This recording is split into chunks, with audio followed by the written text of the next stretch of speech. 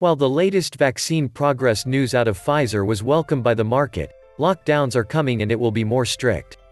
Even stricter lockdowns are coming, and they are going to be extremely devastating for the US economy. Biden advisor calls for harsh 4 to 6 week lockdown, says it will revive the economy. The lockdowns were never about medicine. They were seized upon by autocratic politicians and oligarchs for population control, and to destroy the economy and civil rights. A major unspoken reason for lockdowns is not to reduce the cases curve or anything else, because that can easily be reduced by reducing the PCR, amplification cycles, used to analyze swab samples. Just turn the knob down to 30 or less and magically the positive cases, reported as infections by MSM, take a nosedive. It's as simple as that. The real reason is to raise the fear level and frustration being suffered by the population to the point that when a vaccine becomes available, and we tolerate the propaganda pouring out of every orifice of government and mainstream media, the sheeple will be lining up to take it, just to end the lockdown's nightmare. We are experiencing fear management with intent. Are you ready for another nightmare? Earlier this year, the lockdowns that were instituted all over the nation resulted in the worst economic downturn since the Great Depression of the 1930s and forced more than 60 million Americans to file claims for unemployment benefits. After seeing how well that first round of lockdowns worked, one of the scientists that will be telling Joe Biden what to do about this pandemic wants to do it again. Yes, you read that correctly. During an interview with Yahoo Finance, Dr. Michael Osterholm said that what we really need to do to get this pandemic under control is to lock the entire country down for 4 to 6 weeks. Shutting down businesses and paying people for lost wages for 4 to 6 weeks could help keep the pandemic in check and get the economy on track until a vaccine is approved and distributed, said Dr. Michael Osterholm, an advisor to President-elect Joe Biden. And Osterholm isn't talking about doing soft lockdowns, like we saw in many states earlier this year. In an article that he co-authored in the New York Times, he argued that lockdowns need to be as comprehensive and strict as possible. The problem with the March to May lockdown was that it was not uniformly stringent across the country. For example, Minnesota deemed 78% of its workers essential, they wrote in the New York Times. To be effective, the lockdown has to be as comprehensive and strict as possible. Basically, Osterholm wants Australia-style lockdowns all over the United States for at least a month and probably longer. Doesn't that sound fun?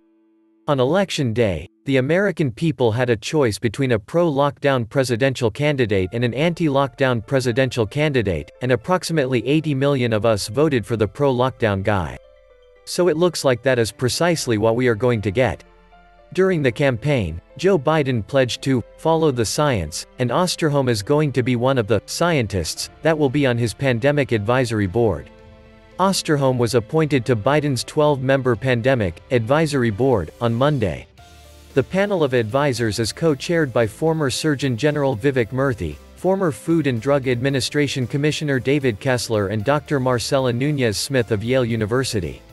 Other task force members include Dr. Atul Gawande, a professor of surgery and health policy at Harvard, and Dr. Rick Bright, the vaccine expert and whistleblower who resigned his post with the Trump administration last month. The good news is that these psychos will not be running things until early January at the earliest. The bad news is that governors around the country are already instituting a new round of lockdowns. For example, New York Governor Andrew Cuomo announced new restrictions for New York on Wednesday. Governor Andrew Cuomo announced new lockdown and social distancing restrictions for New York on Wednesday as pandemic numbers in the state continue to trend upward.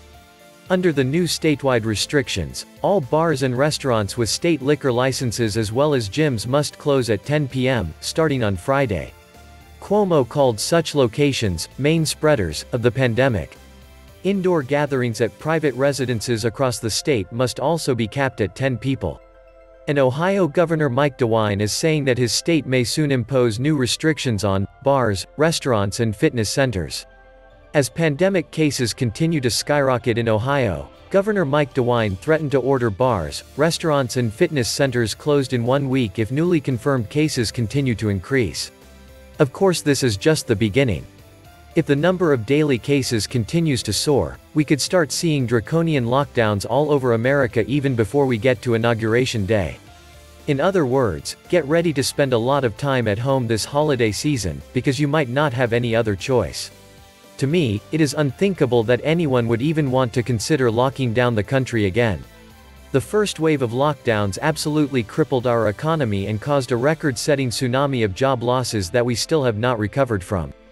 In fact, John Williams of Shadowstats.com says that if honest numbers were being used, the current rate of unemployment in the United States would be 26.3%. Apparently that is not enough. So what are we going to shoot for this time? 30%? 40%? And what happens if we lock down the entire country for 6 weeks and then another massive wave of the pandemic comes along just 6 months later? Are we going to keep locking down the US over and over again? At this moment, our economy is on exceedingly shaky ground and more layoffs are being announced on a daily basis. For example, Exxon has announced that they will be laying off 14,000 workers and Disney has announced that they will be laying off thousands more workers in addition to the huge wave of layoffs that they announced earlier this year. Overall, more than 60 million Americans have already been forced to file for unemployment during this pandemic, and every single one of those individuals has a story to tell. Now sickos like Osterholm want to destroy even more lives, and if Joe Biden ends up in the White House, they will almost certainly get their way. We are already in the midst of a horrifying economic depression, and a new wave of lockdowns would make things far worse. These are such troubled times, and many believe that the difficulties that we have experienced in 2020 are just a warm-up act for what is coming in 2021. I do remember the joke of 2 weeks to flatten the curve, so the medical facilities would not be overwhelmed. Joke is on all of us and too many do not get it. Joke is on the tens of millions that lost their jobs, careers, savings, etc., etc. God-given unalienable rights, life, liberty, pursuit of happiness. It is sickening seeing children brainwashed to believe that their country works a certain way when it hasn't worked that way in a very long time. These lockdowns have been unprecedented in the history of humankind. During the Spanish flu, the US lockdown lasted a maximum of 2 months. And that lockdown never included work from home or the cancellation of sports. The people who instigated lockdowns should be prosecuted. Their plan is to destroy the economy and the country. This will take a little time, but in the end the dollar becomes a relic as the reserve currency status is destroyed and the Chinese yuan is given that role. The lockdowns will kill far more people than the virus itself, especially when you consider all the economic devastation we've seen around the globe because of the lockdowns. Many more people will starve to death and die from tuberculosis because of lockdowns. The world has gone completely insane and there is little intelligent life on this planet.